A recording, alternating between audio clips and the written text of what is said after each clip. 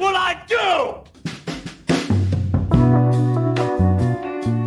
Hey everyone, this is Peter, one of the hosts of 5 to 4, filling in for Leon. Leon is sick.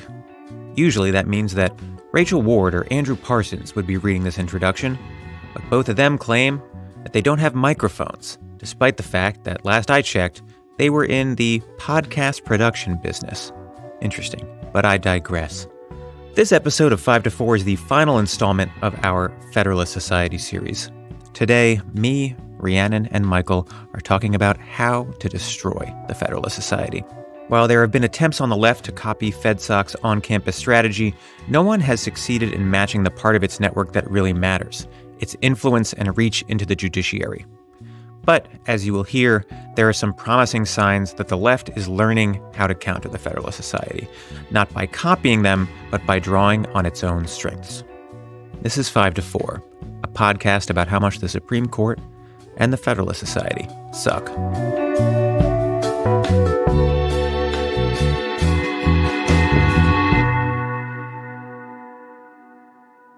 Welcome to 5 to 4, where we dissect and analyze the Supreme Court cases that have retracted our civil liberties, like scientific journals retracting anti-mifepristone studies. That's right. I'm Peter. I'm here with Rhiannon. Hey. And Michael. Hey, everybody. Michael, you shared this story with us, so I'll let you explain. Yeah, these scientific journals retracted all these anti-mifepristone studies because their stated reason was, well, the lead author on the study and all the authors on these articles in our journals all claimed they had no conflicts of interest, but it turns out they're all heavily involved in the anti-abortion movement. So they do. And also there's some serious methodological concerns on top of the conflict of interest concerns. Yeah. And of course, importantly for the law, those now methodologically suspect articles are being cited, for example, in Matthew Kaczmarek's cases where he's ruling against FDA approval of mifepristone. Right. So, Well, now those cases don't count.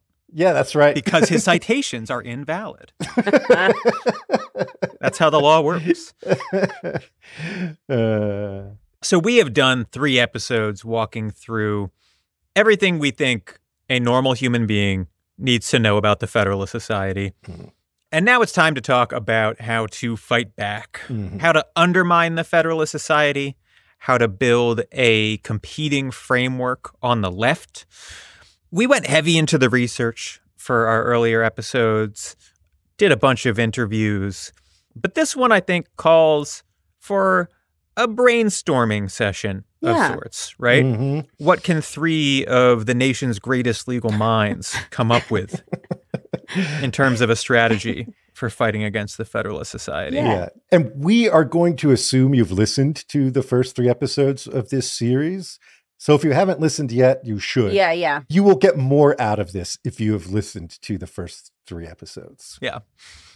I think we can start off with, like, how do you undermine the Federalist Society, right? How do you sort of attack the Federalist Society itself? And a big part of this conversation takes place on campus. It's about what students can do, what professors can do, what law schools can do. Yeah. It's also about what, politicians can do, what the media can do. And so if you're in any of those groups listening to this, focus up, all right? We're talking now. This is for you. Yeah. It's time to zone in. But seriously, I think the Federalist Society has sort of been running functionally unopposed for 40 years. And if there's real hope of undermining them and then ultimately building something else on the left, it requires sort of comprehensive input from every element of legal culture and legal institutions and political institutions, right? Everywhere from Congress down to the individual law student. And we can start with law school professors who are sort of useful leverage for the Federalist Society and sort of serve as a vector of attack on campus. Michael, I feel like you have thoughts about like what professors should and should not be doing relative to the Federalist Society on campus that you've talked about before? Yes, I have lots of thoughts. So we're going to start with law schools because this is such an important part of the way the Federalist Society operates, and it's where they recruit their next generation of little freaks. And, this is where they started. This is a big source of their strength. And if we want to beat them, we need to drive them from our campuses. Now, professors, there are a lot of things they should and should not be doing in regards to the Federalist Society. But one of the big ones is if you are a liberal professor, you should not be sitting on their panels. You should not be attending their events.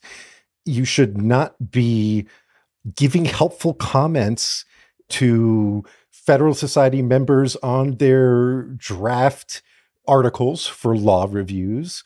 You should not be helping them get published, and you should not be voting for them to get tenure if you're on the hiring committee. And going through all these, the panels are literally one of the biggest things the Federalist Society uses to pitch itself to students. They say, we get elite speakers from both sides of the aisle. Right. So this is an organization whose purpose and whose main function in society is to advance a right-wing policy agenda in the judiciary. And their opening gambit with that is holding these debates to recruit students into their organization for grooming and to give their radicalism the cover of this seemingly bona fide organization. Yeah.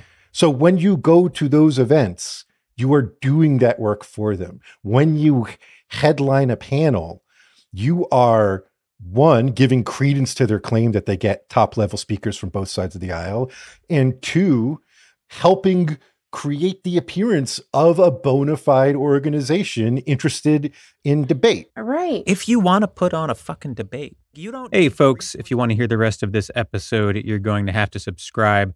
There are a few ways to subscribe to and support 5-4, get our premium episodes, and you can learn about them all at 54pod.com/support. Subscribers get a whole bunch of benefits, including exclusive episodes, members-only events, first dibs on live show tickets, and access to our very lively Slack channel. So if that sounds good, head over to 54pod, all spelled out, .com/support. Thanks.